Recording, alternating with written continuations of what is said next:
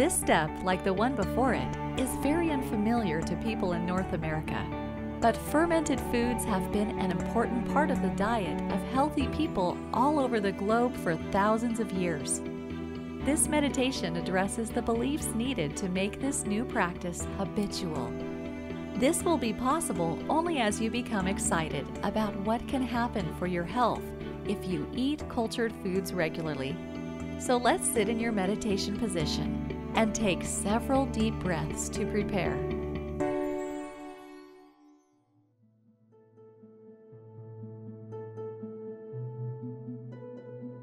As I enter into the realm of fermented foods, I am stepping into a zone that very few people understand, even those who consider themselves health conscious. I am about to become an elite practitioner of my own personal nutrition. Probiotic means literally for life. Probiotics are the opposite of antibiotics that kill life.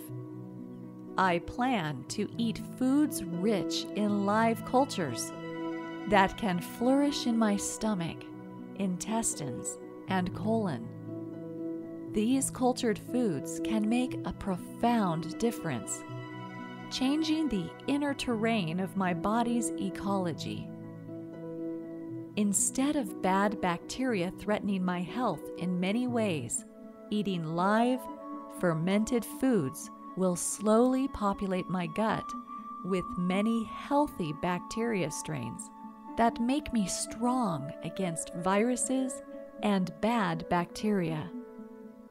I am excited about the potential of live probiotic foods to make my gut healthy. I am looking forward to improving my ability to digest my food with helpful microorganisms. I am finding exciting ways to eat probiotic foods every day. I know as I do so, I am building a strong temple, regardless of what my choices have been in the past.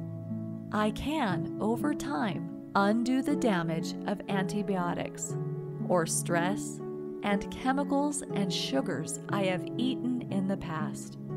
I am protecting my gut from inflammation and chronic diseases. As I eat more enzyme-rich cultured foods, I'm getting more nutrition rather than dead foods and empty calories. I'm getting more fiber, vitamins, minerals, and enzymes. The beneficial microorganisms can pre-digest vegetables, milks, and other foods. This makes them very easy for my body to digest. The probiotics, or friendly bacteria and good yeasts, help white blood cells fight disease.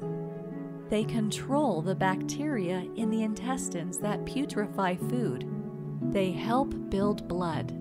They protect the lining of the intestine. They prevent diarrhea and constipation. These probiotics also manufacture B vitamins, including B12, that many people think you can get only from red meat. This step, more than any other, can change my health by making me resistant to getting sick. I hope for and expect positive results. After learning to make kefir and fermented vegetables and incorporating them into my diet, I plan to be standing when everyone else is down with viruses and infections. I expect bronchitis, strep, flu, frequent colds, and other problems to be part of my past, not my present or future. As I eat my cultured foods, I will visualize myself at my ideal weight. I am achieving my ideal weight. I visualize myself healthy and well when others get sick in the winter. I will visualize the tasks I haven't felt up for until now that I'll accomplish with my new energy.